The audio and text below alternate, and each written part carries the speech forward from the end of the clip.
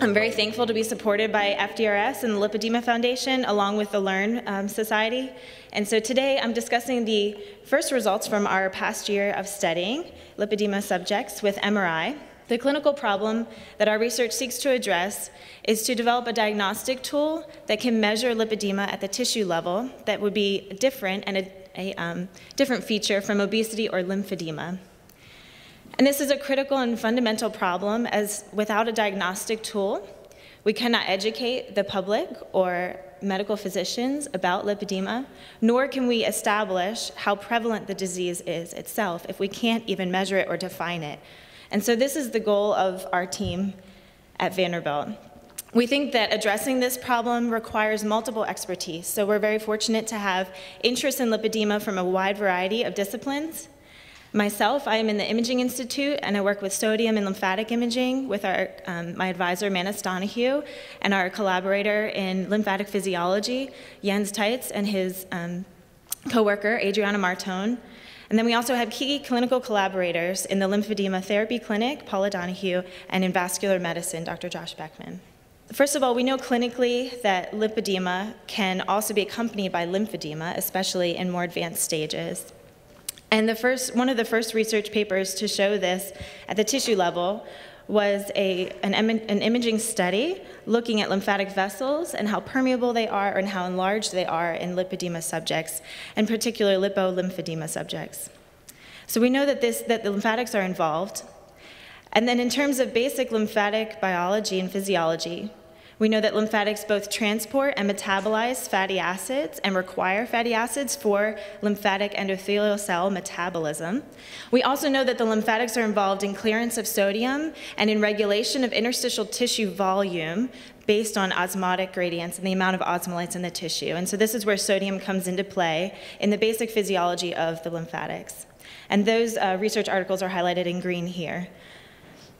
So our postulate then was that if the lymphatics are involved, then potentially fatty acids and sodium will accumulate in the tissue. And we see at least the fat portion externally, we can see that, and we've tried to characterize that. But it really requires this molecular imaging technique to understand this basic content of sodium in the tissue. I wanted to show you what conventional MRI can provide for lipedema. And these are high-resolution images moving from the lower ankle, I'll go back again, moving from the ankle up towards the knee.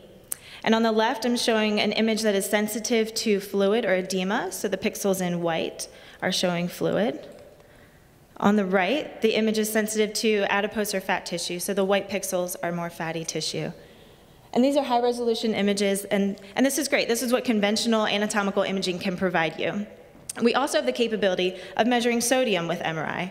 And so our hypothesis is based around measuring sodium and fat content in subjects with lipedema, and initially to compare them with females who are tightly controlled for BMI and similar calf circumference and age. And so I'll show you the results then of this comparison in these two groups. So here's the outline of our study. We have 10 patients that were enrolled with a diagnosis of lipedema, and I'll show you our inclusion criteria next. We have 12 controls that were tightly matched for both gender, age, their BMI, their race, and their calf circumference. We applied a clinical imaging protocol that included both quantitative sodium imaging and this Dixon method for measuring fat and water content. And we analyzed the sodium and fat content statistically and compared the significance at a p-value of 0.05. Our inclusion criteria is just outlined here. We had primary criteria that must be met and at least one of the following secondary criteria that must have been met to be a part of our study, in addition to a second opinion from a physician. Here's the method of the imaging protocol, just to give you a concept of what's involved with a measurement of sodium in the tissue. So on the left side of the image, we're imaging at the mid-calf region. You can see that in the orange band. The green lines are outlining where the slice is placed, and that's below the calf. And you see those white vials that are placed below the calf. And these are standards of sodium concentration in an aqueous solution in the physiologic range. So 10 to 40 millimolar of sodium in these standards are placed below the calf in order to correlate the signal intensity in the image that we acquire with a quantitative measure of sodium. We've quantified this in the different regions outlined in the skin, in the subcutaneous region, which is highlighted in green, and in blue in the muscle region, and we've excluded the bone and any large blood vessels from these regions. The second measurement that we've acquired with the MRI is a fat content measurement, or a relative fat fraction in the tissue. And so we've acquired a fat-sensitive image, and we've segmented just the fat pixels, which are shown here in green, and then the other pixels that have more primarily water content are segmented and shown in blue. And by taking the ratio of the number of pixels in each of these regions, we can acquire a relative content of fat compared to the total tissue volume. Two groups were tightly matched for the following demographics, with no statistical significant difference between any of these demographic features in our cohorts. So here's some of the group level results. On the left side, I'm showing you the quantitative skin sodium content. The second portion of the graph is the subcutaneous adipose tissue. In the white boxes are the lipedema subjects at the group level, and in the gray boxes are the control group level results.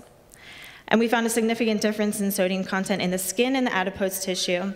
In terms of the fat fraction in the two groups, the lipedema subjects had a larger relative amount of fatty tissue in the calf itself, and this was relative to a BMI matched and similar calf circumference group, so that's interesting as well. And that was a significant difference. What's probably more relevant is to show you the actual images from a subject. So this is an early stage subject at stage 1, and you can see a relative low BMI compared to a female control with similar BMI and calf circumference, the sensitive image to fatty tissue, and the quantification underneath. So we have 10 points higher in this subject in terms of how much fatty tissue is measured in the image. But when you look at the sodium image, you can also appreciate a stronger appearance of high values shown in the yellows and the reds. The more warmer colors are higher values of sodium content in the tissue, and you can appreciate that throughout the muscle. But in particular, the skin region, you see a band of higher blue values. I don't have a pointer here. Showing the band of higher sodium around the skin itself, as well as right around the muscle, the paramuscular region. We also sometimes see lesions of edema around that region that are showing high sodium content. And in the adipose tissue itself, we measure higher sodium content compared to BMI-matched subjects. The different ways that salt can enter into the tissue. It's not just that you may be eating more salt, but it could be related to an endocrine disorder, cause more sodium to be in the tissue based on storage. It also could be reduced sodium clearance that could be happening in these subjects based on impaired lymphatics. So here's the concept shown there. Sodium appears to be a hallmark of several other vascular conditions, so I just wanted to highlight that for you and share that we really need to understand a combination of diagnostic measurements, and I think that the value of sodium and fat fraction measurement is something that the MRI can provide as a multimodal technique. This is a preliminary study in only 10 subjects. And so our next goal is to compare lipedema subjects with the females with lymphedema in the legs, and that would be, we think, valuable to understand how sodium measures up against lymphedema subjects. And I'll just thank our collaborators as well. And thank you.